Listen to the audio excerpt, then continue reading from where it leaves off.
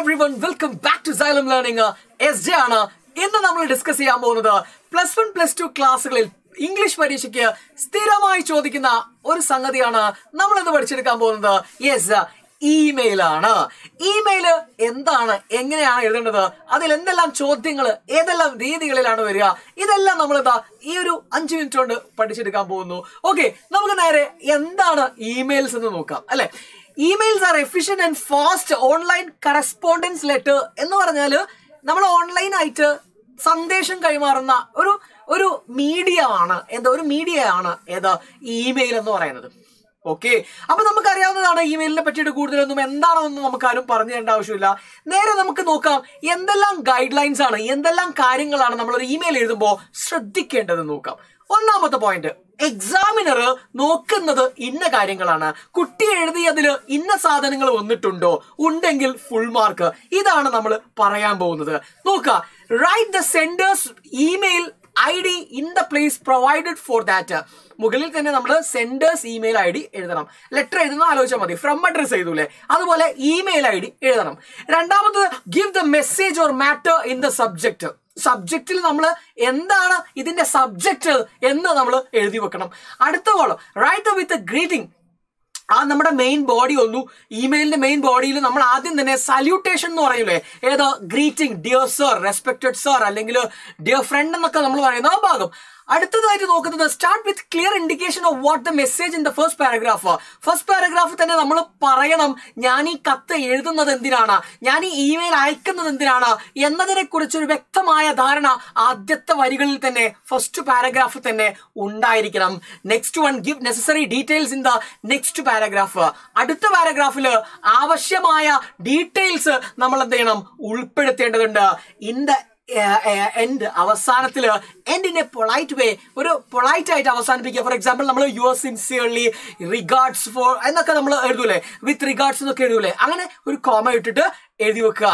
ശേഷം നമ്മൾ എന്ത് ചെയ്യുക, include your name in the at the end of the message. ആ ഇമെയിലിന്റെ ഏറ്റവും താഴെ നിങ്ങളുടെ പേരും കൂടെ എഴുതി വെച്ചാല്, അല്ലെങ്കിൽ ഇമെയിൽ ID എഴുതി വെച്ചാല് നമ്മുടെ എന്ത് കഴിഞ്ഞു, യെസ്, നമ്മുടെ ഈ പറയുന്ന ഇമെയിലില് പ്രശ്നം കഴിഞ്ഞു. ഓക്കെ, എന്നാ ഇത്രയും കാര്യങ്ങൾ നിങ്ങൾ ഓർത്തു വെക്കുമല്ലോ അല്ലെ. അപ്പൊ ഈ ചെറിയ കാര്യങ്ങൾ നിങ്ങൾ എന്ത് ചെയ്യുക, നിങ്ങൾക്ക് അറിയാവുന്ന ലെറ്ററുമായി ബന്ധപ്പെട്ട് നിങ്ങൾക്ക് അറിയാവുന്ന ഒരുപാട് കാര്യങ്ങൾ തന്നെയാണ് ഇപ്പൊ നമ്മൾ എന്ത് ചെയ്തുള്ളത്, പറഞ്ഞു വെച്ചിട്ടുള്ളത്.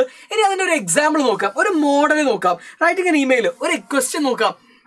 The Nature Club of your school has decided to conduct a seminar on disaster prevention. As the secretary of the club, you are asked to invite a distinguished environmentalist, draft a detailed email to send him or her about the seminar. സെമിനാറിന് ഒരാളെ ക്ഷണിച്ചുകൊണ്ടുള്ള ഒരു email നിങ്ങൾ ഒരു വിശിഷ്ട വ്യക്തിക്ക് അയക്കണം. അപ്പൊ നമ്മൾ ആദ്യം അതിന്റെ ഫോർമാറ്റ് നോക്ക്, കണ്ടില്ലേ, നമ്മൾ നേരത്തെ പറഞ്ഞതുപോലെ ടു അഡ്രസ്. അതിന് മുമ്പേ നമുക്ക് വേണമെങ്കിൽ എന്ത് ചെയ്യാം, ഫ്രം അഡ്രസ് എഴുതാം, സെൻഡേഴ്സ് അഡ്രസ് എഴുതി വെക്കാം, ഇമെയിൽ ID മാത്രം എഴുതിയാൽ മതി. ഇനി എഴുതിയില്ലെങ്കിലും കുഴപ്പമില്ല, ടു അഡ്രസ് നിർബന്ധമാണ്, ടു അഡ്രസ് എഴുതണം. ആർക്കാണോ നമ്മൾ അയക്കുന്നത് അയാളുടെ അഡ്രസ് എഴുതാ. റിസീവേഴ്സ് അല്ലെ, റിസീവേഴ്സ് ഇമെയിൽ ID. ശേഷം നമുക്ക് താഴെ CC എന്ന് പറയുന്ന ഒരു കോളം കൊടുക്കാം. BCC എന്നും CC എന്നും ഒക്കെ നമുക്ക് കോളം കൊടുക്കാം. എന്നിട്ട് അവിടെ ഒന്നും എഴുതണമെന്നില്ല, കാർബൺ കോപ്പി എന്നാണ് അതിനർത്ഥം അല്ലെ. CC എന്ന് അവിടെ ബ്ലാങ്ക് ആക്കി വിട്ടാൽ മതി. ശേഷം സബ്ജക്ട് എഴുതുന്നു. ഇവിടെ ആണെങ്കിൽ സെമിനാർ ഓൺ ഡിസാസ്റ്റർ പ്രിവെൻഷൻ എന്ന് പറഞ്ഞാൽ നമ്മുടെ ആ സബ്ജക്ട് അല്ലെ, ആ കണ്ടന്റിന്റെ സബ്ജക്ട് നമ്മൾ എഴുതി വെച്ചു. താഴെ സല്യൂട്ടേഷൻ, ഗ്രീറ്റിംഗ്, സർ എന്ന് സ്റ്റാർട്ട് ചെയ്തു. The nature club of our school has decided to conduct A seminar on disaster prevention in our school on Monday 5th June എന്ന് പറഞ്ഞിട്ട് നമ്മൾ ആദ്യം തന്നെ എന്തിനാണ് ഞാൻ ഈ ഇമെയിൽ അയക്കുന്നത് എന്ന കാര്യം നേരെ പറഞ്ഞു വെച്ചു. മനസ്സിലായില്ലേ? As you are A well known and distinguished environmentalist in Kerala, you are the apt person to inaugurate the event എന്ന് പറഞ്ഞ് നമ്മൾ സ്റ്റാർട്ട് ചെയ്തു. ശേഷം അവസാനിപ്പിക്കുകയാണ് ഒരു polite വേയില്, I would like to invite you for the seminar and make the occasion grateful with your presence എന്ന് പറഞ്ഞ് അവസാനിപ്പിക്കുകയാണ്. താഴെ താങ്കിങ് യു, താഴെ സെക്രട്ടറി, നേച്ചർ ക്ലബ്ബ്, പേരിന് പകരം നമുക്ക് നമ്മുടെ സ്ഥാനത്തിനെ കുറിച്ചിട്ട് നിങ്ങൾക്ക് എഴുതാം. ഇങ്ങനെയാണ് നമ്മൾ ക്ലോസ് ചെയ്യേണ്ടത്. ഇത്രയും കാര്യങ്ങളാണ് നമ്മൾ പറയേണ്ടത്. അപ്പോൾ ആദ്യം തന്നെ എന്തൊക്കെയാണ് പറഞ്ഞത്? നമ്മൾ റിസീവേഴ്സ് ഇമെയിൽ ID പറഞ്ഞു, സബ്ജക്റ്റ് എഴുതി, ശേഷം ഗ്രീറ്റിംഗ് വന്നു, അതുപോലെ തന്നെ പേർപ്പസ് ഓഫ് ദ ഇമെയിൽ അത് എഴുതി, ശേഷം ഒരു കൺക്ലൂഷൻ നമ്മൾ കൊടുത്തു അല്ലെ, ക്ലോസിംഗും കൊടുത്തു.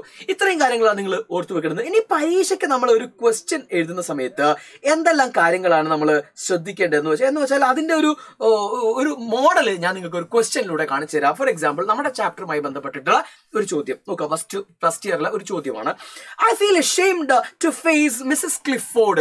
I feel ashamed to face Mrs. Clifford. Okay, so I wrote a letter to them. അതുകൊണ്ട് ഞാൻ ഒരു കത്ത് എഴുതിയവർക്ക്, announcing my departure and bidding them goodbye. These are Gupta's words in the story Price of Flowers. Write an email that Gupta would have written to Mrs. Clifford. Mrs. Cliffordന് Gupta എഴുതുന്ന ഒരു ഇമെയിലാണ് നമ്മളോട് ചോദിച്ചുള്ളത്. അപ്പോൾ നമുക്ക് കാര്യങ്ങളൊക്കെ മനസ്സിലാക്കാം. ആദ്യം എന്തിനെ പറ്റിയിട്ടാണ് ചോദ്യം എന്നൊക്കെ മനസ്സിലാക്കുക. ശേഷം നേരെ നമ്മൾ ആ ഇമെയിലേക്ക് വരാം. ഇങ്ങനെ ഒരു ബോക്സ് വരയ്ക്കണം നമ്മൾ. അപ്പൊ ബോക്സിന്റെ അടിഭാഗം നമ്മൾ ആദ്യം വരക്കണ്ട, കാരണം നമുക്ക് അറിയില്ലല്ലോ എവിടെ നിർക്കാൻ പോകുന്നത്. അപ്പൊ മുകൾ ഭാഗത്ത് ഇങ്ങനെ ഒരു ബോക്സ് വരച്ചു വെക്കുക. ശേഷം നമ്മൾ എന്ത് ചെയ്യണം? ശേഷം ഇങ്ങനെ മുകളിൽ ഒരു 4 കോളങ്ങൾ നിങ്ങൾ എന്ത് ചെയ്യുക? ഉണ്ടാക്കുക. ആദ്യത്തെ കോളത്തിൽ 2 എന്ന് എഴുതുക. 2 ആർക്കാണ്? clifford@gmail.com. ഓക്കെ, ഒരു ഇമെയിൽ ID കൊണ്ട് ഉണ്ടാക്കുക. ശേഷം ഞാൻ നേരത്തെ പറഞ്ഞതുപോലെ CC കാർബൺ കോപ്പി ഒന്നും വേണ്ട, അവിടെ എഴുതേണ്ട ആവശ്യമില്ല. താഴെ BCC എന്നും വേണമെങ്കിൽ അതിന് BCC ഒരു കുട്ടിക്ക് മറന്നുപോയിട്ടുണ്ടെങ്കിൽ കുഴപ്പമൊന്നുമില്ല, CC എഴുതിയാൽ മതി. ഓക്കെ, ശേഷം നമ്മൾ സബ്ജക്റ്റ് പറയണം. സബ്ജക്റ്റ് ഇവിടെ ഇപ്പൊ എന്താ subject? Good bye returning to India എന്ന് പറയുന്നിട്ടുള്ള ഒരാളെ പോവാണല്ലോ, അപ്പൊ യാത്രയപ്പിന്റെ ആ ഒരു കാര്യം പറഞ്ഞിട്ട് എന്ത് ചെയ്യാം? അവസാനിപ്പിക്കാം.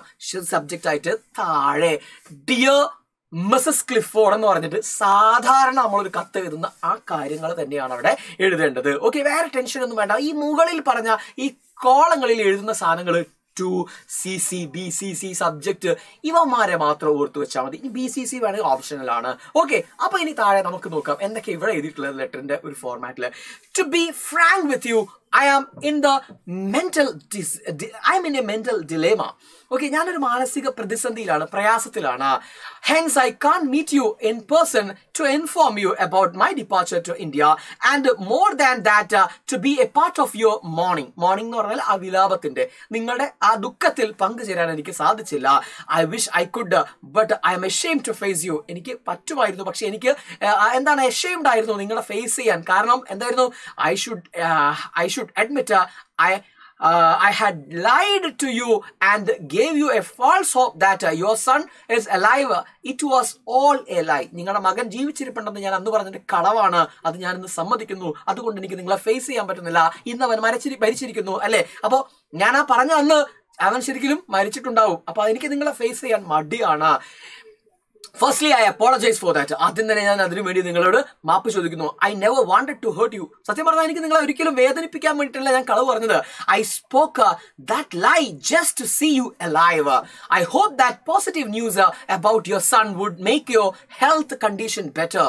When your health condition improved, I was happy. Okay, at that moment, because I could do that much for Maggie, my little sister. Who have become an orphan without you. Okay, who would have become an orphan without you. ഇനി അതിന്റെ ഒരു കൺക്ലൂഷനിലേക്ക് I accept this is not at all an excuse for my lie. Yet I want you to know the truth before my departure. Maggie had given me a shilling and asked me to buy some nice flowers to the place on her brother's grave. I assure you, I will certainly do that for you and your daughter. I had spent such nice time with your family during my days here in London. Now I am returning to my country. This is with those sweet memories. You and Maggie will always live in my heart. Do keep in touch. Tare, my heartfelt condolence. Sorry എന്ന് പറഞ്ഞിട്ട് അവസാനിപ്പിക്കുന്നു. With love mister Gupta എന്ന് പേര് പറഞ്ഞിട്ട് നമ്മൾ അവസാനിപ്പിക്കുന്നു. ഇത്രയും കാര്യങ്ങളാണ് നമ്മൾ എന്തിൽ എഴുതേണ്ടത്? ഈ പറയുന്ന ഇമെയിലിൽ നമ്മൾ എഴുതേണ്ടത്. അപ്പൊ ഇതാണ് മക്കളെ ഇമെയിൽ എന്ന് പറഞ്ഞാൽ ലെറ്ററിന്റെ ഫോർമാറ്റ് ഒക്കെ തന്നെ മുമ്പിൽ നമ്മൾ എന്ത് ചെയ്യണം, ആ കോളങ്ങൾ വരച്ചിട്ട് കാര്യങ്ങൾ വൃത്തിയായിട്ട് എഴുതണം എന്ന് മാത്രമാണ് ഉള്ളത് പ്രത്യേകമായിട്ടും പറയാൻ. അപ്പോൾ ഇമെയിൽ എന്താണെന്ന് നിങ്ങൾക്ക് മനസ്സിലായെന്ന് വിചാരിക്കുന്നു. കൂടെ ഞാനൊരു കാര്യം കൂടെ പറയട്ടെ. നമുക്ക് +2 അല്ലെങ്കിൽ +1 എക്സാമിനേഷൻ ആണല്ലോ നമ്മൾ ഹയർ സെക്കൻഡറി ബോർഡിലാണ് നമ്മൾ എഴുതുന്നത്. അപ്പോൾ അത്യാവശ്യം വിശദമായിട്ട് കാര്യങ്ങൾ എഴുതി വെക്കണം. അപ്പോൾ ഒരു കുട്ടിയോട് ചോദിക്കാണ് യാത്രയപ്പിന്റെ ഇമെയിൽ എഴുതാൻ പറഞ്ഞു കഴിഞ്ഞാൽ അവൻ ഗുഡ് ബൈ എന്ന് പറഞ്ഞിട്ട് മാത്രം ഒരു ഇമെയിലിന്റെ ഫോർമാറ്റും വരച്ചു വെച്ചാൽ ഫുൾ മാർക്ക് കിട്ടൂല. അതിനെ ഈ പറഞ്ഞ സ്റ്റോറിയുമായി ബന്ധപ്പെട്ടിട്ട് ഇപ്പൊ ഞാൻ പറഞ്ഞു കാണുന്നതല്ലേ എന്തെല്ലാം കാര്യങ്ങൾ അതിനകത്ത് ഉൾപ്പെടുത്തിയത് കണ്ടില്ലേ. അപ്പൊ അതുമായി ബന്ധപ്പെട്ട കാര്യങ്ങളൊക്കെ നിങ്ങൾക്ക് എന്ത് ചെയ്യാം, ഇതിനകത്ത് ഉൾപ്പെടുത്താം. റെഡിയല്ലേ മക്കളെ? സോ വളരെ ഇമ്പോർട്ടന്റ് ആയിട്ടുള്ള ഒരു ക്വസ്റ്റ്യൻ ആണ്. ഇമെയിൽ ക്ലിയർ ആയെന്ന് വിചാരിക്കുന്നു. സോ അടുത്ത വീഡിയോയിൽ അടുത്ത ഡിസ്കോസുമായിട്ട് നമുക്ക് കാണാം. Okay, thank you.